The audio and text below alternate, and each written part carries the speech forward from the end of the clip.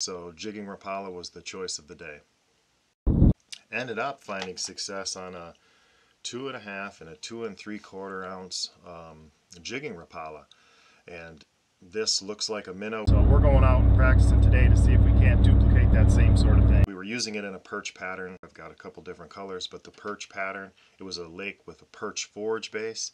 If you can find out the forage and match the hatch, this was enormously successful yesterday. And it wasn't the wild snaps. They saw it on the fall and they went up and they just attacked this thing. So don't ever rule out hovering a jigging Rapala above the fish.